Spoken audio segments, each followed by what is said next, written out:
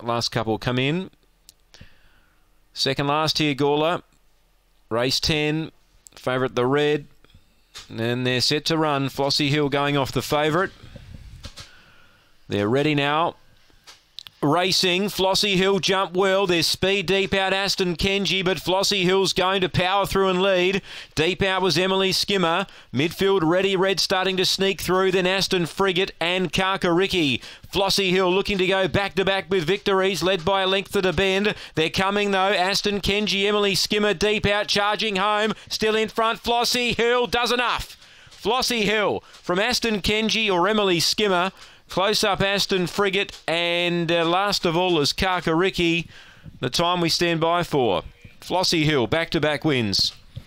He does enough, pulled out enough there, 23.25 the time, defeats 7 Aston Kenji and 8 Emily Skimmer, 2 fourth ready red, 1782.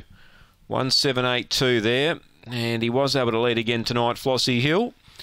And that's good consistency coming from him. 2 wins in a row, 23.25 the time. 1782 on race number 10. The winner's trained by Tony Lagana.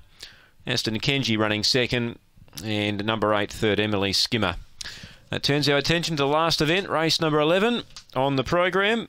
And that race time to go, Paul, in 18 minutes from now. And those that listened at the start of the night, Paul, we gave out 3. 2 of them have saluted. The other one we gave out was Webleck Blade in the last. So let's hope we can get all 3 up.